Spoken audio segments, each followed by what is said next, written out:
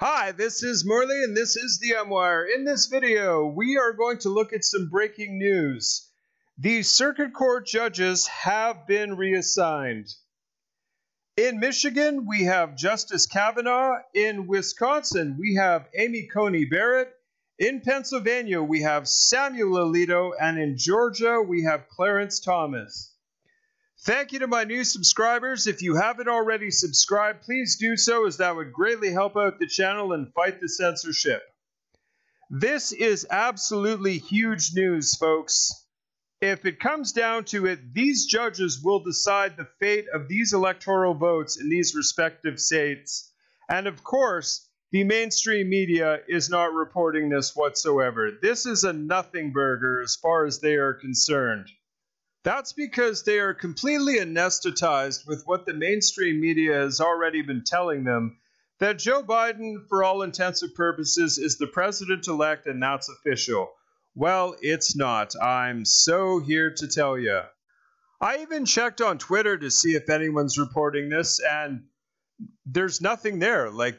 People are not talking about this whatsoever. And obviously this person here shares my opinion. So what exactly is the mainstream media going to do should the election be overturned and Donald Trump actually is the rightful president-elect of the United States? Are they just going to print a little blurb at the bottom that says that he is the president-elect and carry on as usual? They can't do that. Their credibility is gone. Fox's ratings is in the tank. Fox's ratings is approximately 50% of what it was before the election. That's how far they've fallen. People like me are going to be your news outlets, folks. You can take that to the bank. The credibility of the mainstream media is gone. If a small YouTuber such as myself can report this story more accurately and more honestly than the mainstream media that has billions of dollars behind it, by the way, don't tell me that they don't have some sort of agenda. Please, don't even go there. If that's not true, then why is CNN for sale then? Can anybody answer me that question? At this point, we should all be hoping and praying that this does actually go to the Supreme Court, because that will certainly bode well for Donald Trump.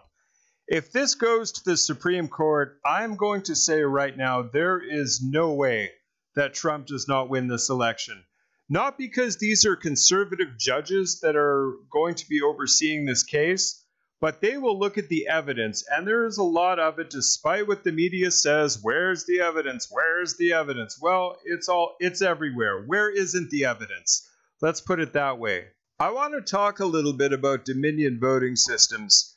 They were supposed to appear in court on Friday, but they did not, and they lawyered up. Is that consistent behavior with somebody that has nothing to hide? I'm not a behavioral psychologist, nor do I pretend to be, but that just is not consistent behavior with someone that has nothing to hide. It really isn't. I mean, let's look at this on a personal level. If you had a friend that you wanted to speak to about something that, say, happened at a social gathering, and you asked to speak to them, and their immediate response was, I don't want to talk about it, would that instill confidence in you that they're not guilty of whatever you wanted to talk to them about? I don't think it would. According to Sidney Powell, Dominion Voting Systems is essentially packing up its office in Denver, Colorado, as well as Toronto, Canada, which has also occupied a Soros entity on the same floor. Once again, this is not consistent behavior with somebody that has nothing to hide if they're packing up and moving to wherever they're going. Sidney Powell also said that they have seized a server in Germany with the election results. What are we doing processing election results in a foreign country? Do you see anything wrong with that? You should. This whole thing just stinks. I mean, Hugo Chavez used Dominion voting machines to swing the election in Venezuela. That's a fact. Apparently on the user manual of Dominion voting machines, I tried to find it, but I couldn't find it. It actually says that that their algorithm is designed to sway elections, essentially. That is very damning evidence, folks. I don't especially care for the way that the media has attacked Trump's legal team, particularly Rudy Giuliani.